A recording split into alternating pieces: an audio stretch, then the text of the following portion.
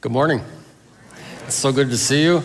Last Sunday I was actually speaking at the refugee church that we've been praying with and for and hoping to be able to partner with, helping them find a place of their own to worship. And we had a great time together.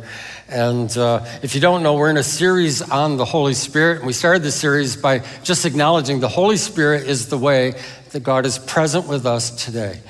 How is God present with us? And it's through His Spirit, through the Holy Spirit. And last Sunday, didn't Amy do a great job? Yeah, she did. She talked about how the Holy Spirit, one of His first gifts to us is to help us understand who God is and to connect with Him. And so we want to continue that. Our overall theme right now is about thriving. And of course, our assumption always is, I will thrive if my conditions and my circumstances are the best. I will thrive if my conditions and my circumstances are the best. So when they're not the best, we get frustrated and we wonder if we're failing in some way. And we think that we can't move ahead. But what we're learning is that we actually thrive, not when our circumstances are perfect, but our connection with God is good. And so we talked about the wisdom of God. The wisdom of God is important to us because it helps us navigate life, not only when things are good, but when they're not so good. We need wisdom for those moments. And then we talked about emotional and spiritual health, that some of us tend to gravitate to one of those things or the other. Some of us will go in on emotional health but kind of avoid spirituality. Some of us will go in on spirituality but avoid the emotional health. And what God wants us to know is that we thrive when both of those things are healthy. And then we talked for a few weeks about freedom, that when we learn to embrace freedom and walk in freedom, that's when we tend to thrive. And now we're in this series on the Holy Spirit because when we partner with the Spirit, we tend to thrive. And so I'm in John chapter 7 this morning and beginning in verse 37, and this is what Jesus said. On the last and greatest day of the festival, Jesus stood and said with a loud voice, "Let anyone who is thirsty come to me and drink. Whoever believes in me, as Scripture has said, rivers of living water will flow from within them." By this he meant the Spirit, whom those who believed in him were later to receive. Up to that time, the Spirit had not been given, since Jesus had not been glorified. On hearing his words, some of the people said, "Surely this man is a prophet." Others said, "He is the Messiah." Still others asked, "How can the Messiah come from Galilee? Does not Scripture say that the Messiah will come from David's descendants and from Bethlehem, the town where David lived?" Thus people were divided because of Jesus. Think about that. People were divided because of Jesus. Some wanted to seize him, but no one laid a hand on him. I have a theory, and I'd like to suggest that this might be worth our considering today. And the theory is this: the Holy Spirit works through you to help others. The Holy Spirit works through you to help others.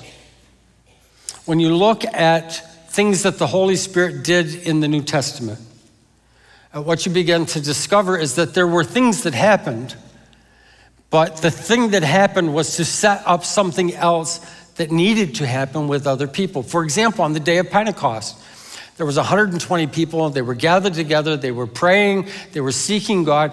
And the Holy Spirit came on them. And they actually began to speak languages they had not learned. And some people would say, well, that's it. That's all that there is. But the reason the Holy Spirit helped them speak languages that they had not learned was because they declared the wonderful things of God to people who spoke different languages. They could hear it in their own language, how good God was. Or Peter's vision. We're going to talk a little bit more about this later, but Peter had this vision, a mental image, and it helped change his paradigm about something that would open up the door to serving people he would ordinarily avoid.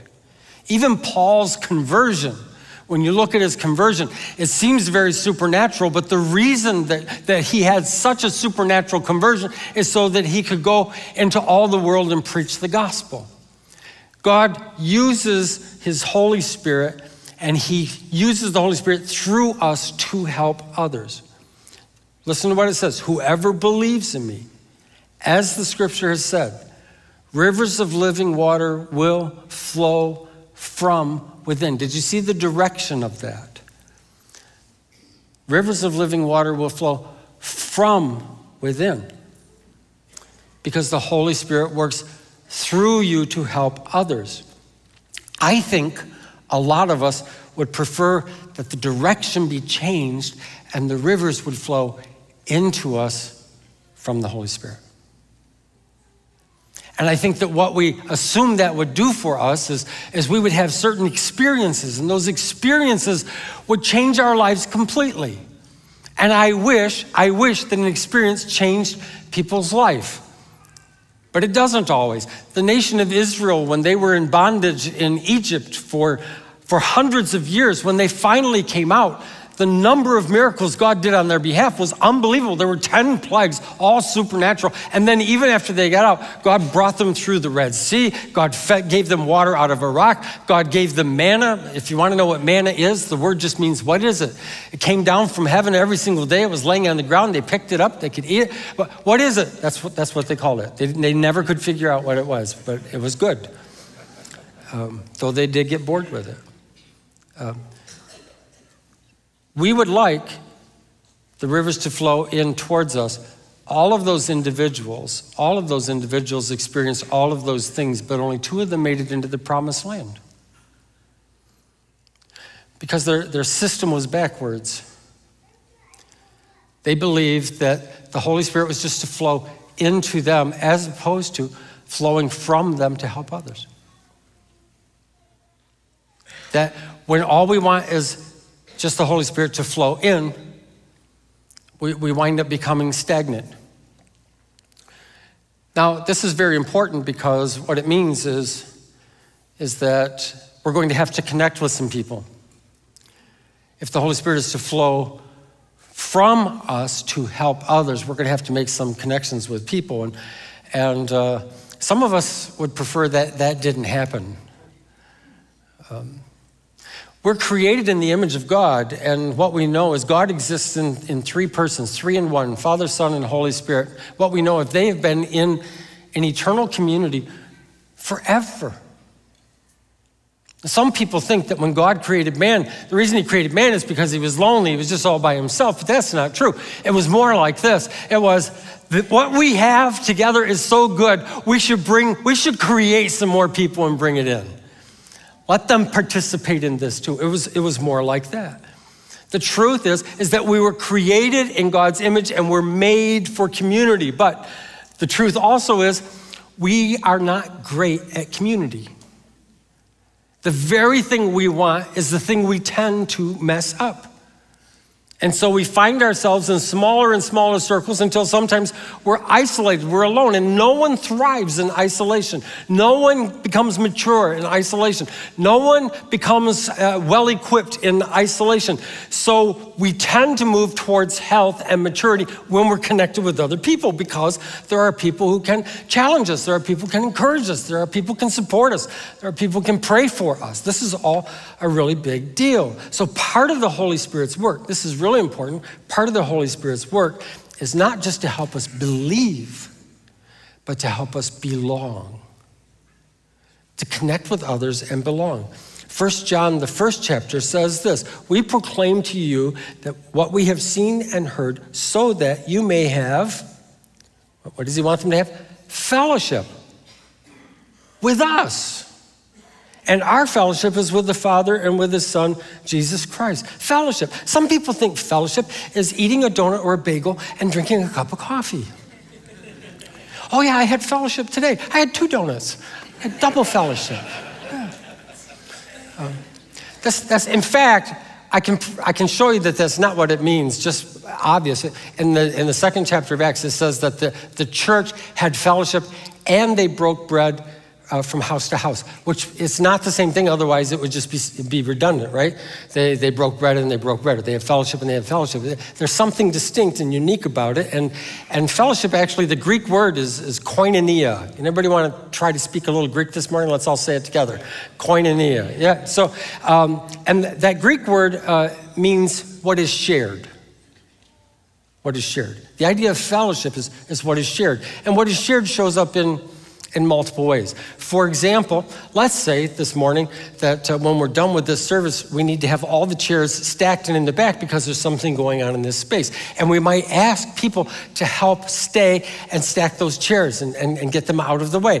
And there would be people who would stay and they would help. They would share in the work.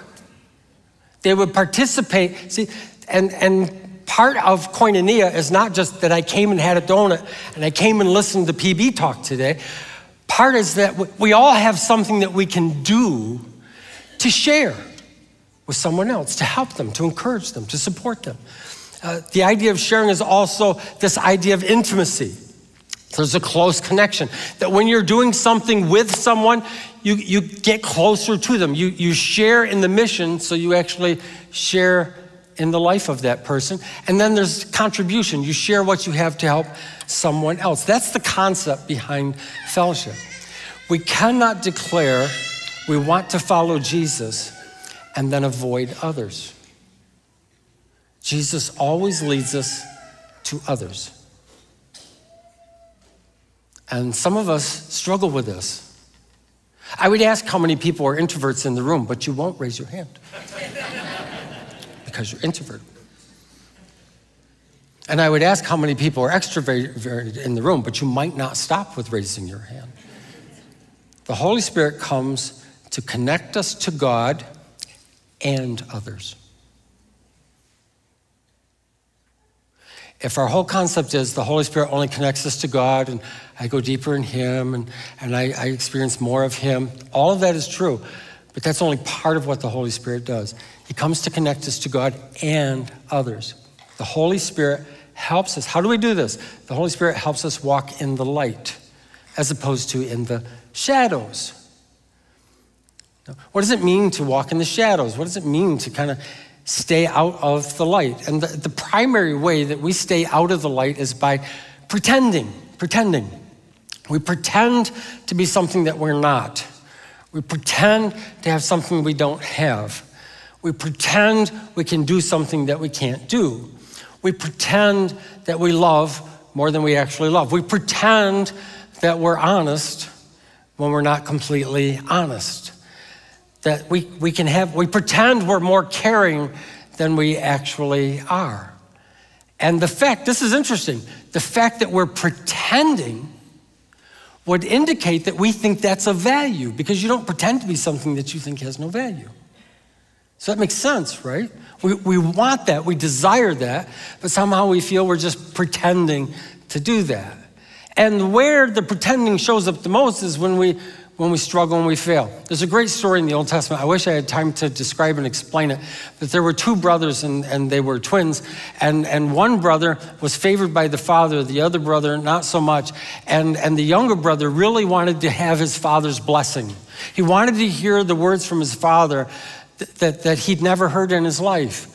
And so his father was very old and his father was blind. And so this man, his name was Jacob, he went and pretended to be his brother. His brother had very hairy arms, so he put on sheepskin on his arms and then he put on his brother's clothes so that he would smell like his brother, all to hear his father say what he wanted to hear him say. And it worked. I mean, his father was a little confused, but he was really old and he thought, well, I'm just a little confused. And so he issues the words of blessing. And you would think that in that moment, Jacob would go, finally, I hear the words I want. The problem is when you know you're pretending and then you hear those words, you don't think they belong to you. How many of us have pretended to be something that we're not, to hear somebody say what we always wanted to hear from them, and then when they say it, it doesn't mean what we thought it would? No. So this idea of pretending. 1 John, it says this, first chapter, this is the message we have heard from him and declare to you. God is light, and in him is no darkness at all.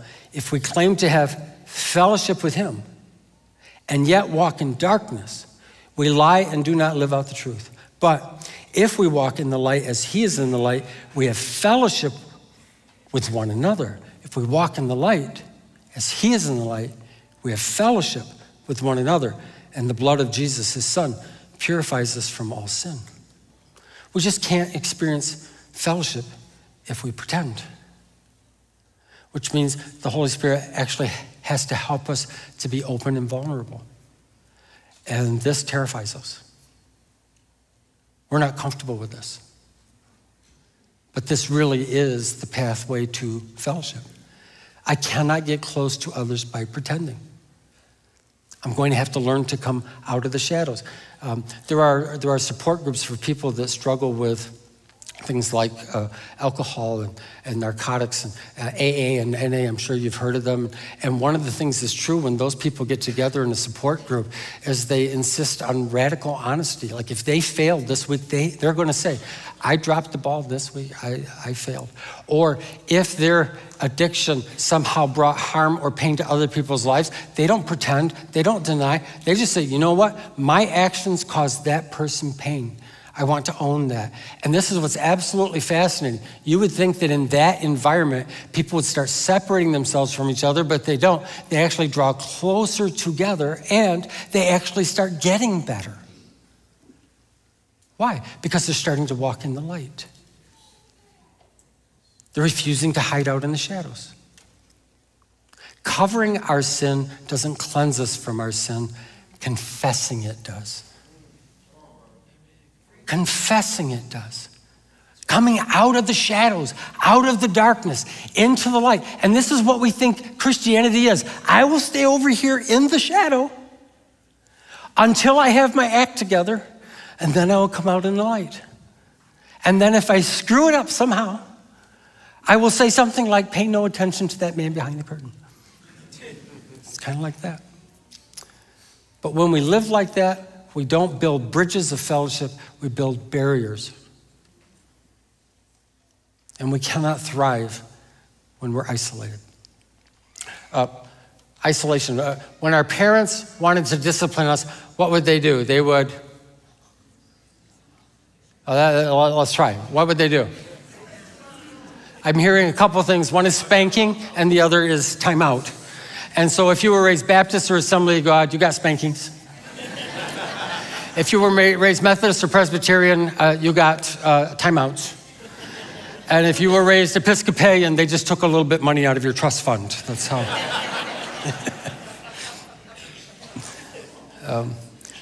If you're in a prison, like if you step out of bounds in prison, one of the punishments that they have is considered really, really difficult is they put you in solitary confinement to be isolated. 1 John 4 says this, there is no fear in love. There's no fear in love, but perfect love drives out fear. Because fear has to do with punishment. The one who fears is not made perfect in love. The Holy Spirit helps us step out into the light. When we are afraid, when we don't want to be seen for what's actually happening in our life, we tend to withdraw. Some people do that. Some people tend to attack. There's a lot of attacking going on in our world. And what I can tell you is anger is a secondary emotion. Most of the anger that we see in our world right now comes from fear. It comes from fear. People are very afraid on a lot of things. Some people are afraid of everything. And so what feels more spiritual to you? Withdrawing or attacking? And of course the answer is withdrawing. But the problem is it still isolates us and it still feels like punishment. We have to learn to walk in the light. Where there's no sharing of life, there's no life. Life is what we share. When we take off our mask of better, that's when we actually start getting better. Just honest. See, I need other people in my life to encourage me because I don't always feel like going on. I need other people in my life to support me because I don't always have the strength that I need. I need other people in my life to challenge me because I will tend towards an easier path if given the option. No, some people are afraid that if I start pursuing spirituality like this, I'm going to wind up in a small group and they're going to make me pray out loud. And I don't want to do that. Or they might read a passage of scripture and ask me what I think about it. And you know what most people do? It's so sad because it happens all the time. A lot of people in a small group setting like that will pray the prayer, not of what they actually think, but they'll pray the prayer they think other people want to hear. You know, what they're thinking is, oh God, this is a dumpster fire. I don't know how I'm going to survive this. But what's their prayer? Oh, Father, thank you today for bringing us amongst these people, filled with joy and happiness. Or you read a passage of scripture and you have a really serious thought about it, and it's, how could God do a thing like that? And is that what you say? Oh no. What do you say? Well, I'm sure God had a good reason. I don't know. He had a good reason. I wonder how much better our small groups would be if we prayed the prayers we wanted to pray and shared the thoughts we actually thought. Do you know what that would require? Coming out of the shadows. So, well, what if I say something that's anti-biblical? I'm just going to help you with this, just in case you're involved in a small group or are going to be, which you're going to hear about later. Small group, okay.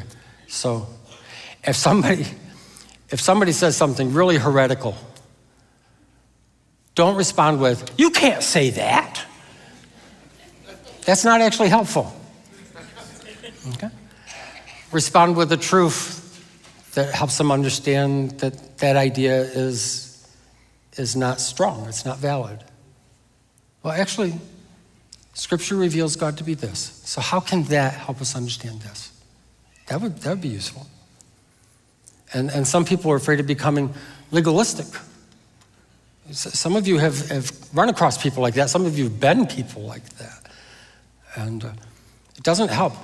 This is a church, not a theater. We don't come here to play a part or to play a role. We come here to be part of the fellowship of God's people and the fellowship of the Holy Spirit to see what he can do with our lives while we are together. Yeah? We're not here to put anybody down. We're here to lift Jesus up and to lift other people up. Yeah. The Holy Spirit gives us the courage to be honest with others because we cannot grow without others. I'm going to have the worship team come out. I'm going to end with this story today. I told you I would refer to it. It's the story of Peter's vision. You can find it in Acts chapter 10. And Peter, it's lunchtime, and he's up, the roofs in that part of the country at that time, most of them were flat. And he went up on the roof because that's where the breeze was. And someone else is preparing lunch, and so he's hungry. And while he's waiting, he just thought he'd pray. He'd have a conversation with God. While he's having a conversation with God, an interesting thing, Scripture says he fell into a trance. Doesn't that sound terrifying? Like, how many don't want to fall in a trance while you're driving? That's not nearly enough of you. It's just, well, the word trance is really interesting because in other places in the New Testament, it's translated as amazing or astonishing. He's still aware of what's around him, but he's focused on something that's capturing his imagination, his attention, and he sees a mental image. And the mental image is of a giant sheet that's being let down from heaven. And there's a bunch of animals inside the sheet. And there's a voice that says, Peter, get up, kill, eat. And Peter says, no, God, I don't ever eat anything that's not clean. With all the stuff that Peter has done in his life, you think that he would not be bragging about his dietary habits, right? But no, that's where he's going. And he says no, and so God says it again. Get up, kill, eat. No. Get up, kill, eat. And every time Peter says, no, I've never eaten anything that's unclean, And every time God responds to him, do not call something unclean when I've cleansed it. And so Peter's sitting there and like this mental image is gone and he's perplexed. What does this mean? And while he's thinking through these thoughts and the food hasn't come yet, there's a knock at the gate of the house, and he has this thought, this prompting, this internal direction. And the internal direction basically goes like this: get up. Oh, I love that it started with the same words. Get up. Go downstairs. There's some people that have come to see you. Go with them and don't worry about anything. These were thoughts that kind of broke into Peter's mind. And what we discover is that was actually a work of the Holy Spirit, that Peter does go with them. And of all places, the person who asked him to come was a Roman officer. Like, Israel's under the occupation of a foreign power, Rome. And a Roman officer, of which we know these things about, it said that he had a lot of respect for God. He was very generous with poor people, and he would pray. And God had given him a mental image, a vision about Peter to go find him and bring him, and he would have words of life. And so Peter goes to his house, and he's gathered all of his friends and all of his family, and Peter preaches the gospel. And all of them become believers, and all of them are baptized in water, and all of them are filled with the Spirit. Isn't that absolutely amazing? Amazing.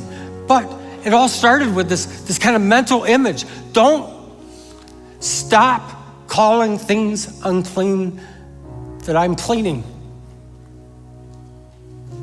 Go with them, don't worry. See, our mind is constantly running a thought pattern all the time. We're thinking all the time. Like right now, we're thinking all the time. What am I thinking about? I'm thinking, is this message gonna end anytime soon? I'm thinking, should I go on my phone and order ahead of schedule so I can just pick it up for lunch today? I wonder what the weather's gonna be. I wonder if the rain's gonna hold off. Look at that, my hands, they look like my parents' hands. What a terrifying thing. I'll hold my hands behind my back. And it's just, our brain is always running. It's why we're so attracted to these things, is because when we're focused on these, we don't think our own thoughts, and we're very uncomfortable with our own thoughts. So how can you tell if a thought is of the Holy Spirit or if it's of just myself? That's a fair question. And it might be easier than you think. If your thought is, I need to avoid those people, probably you. I need to give those people a piece of my mind, probably you. I should see if I can help someone in some way, probably the Holy Spirit. Maybe you just have a prompting. I just want to pray a prayer of blessing on you today, a prayer of encouragement. Is there something I can do to support you? All those ideas, where do you think they come from? Do you really think you're that noble, that generous, and that good to be thinking that kind of thing all the time? We're not, but the Holy Spirit comes to help us. The Holy Spirit flows through us to help others. I'd like you to bow your head right now. And I know your mind is going to be doing a lot of things, but here's a really important thing to know, is that you might not choose the thoughts that come to your mind, but you can choose the thoughts you focus on. And I'm wondering if you're willing to pray the very boldest of prayers today, and that is, Holy Spirit, will you give me thoughts that would help others, and then give me the courage to act on them. In Jesus' name, amen. So I'll stand to our feet this morning.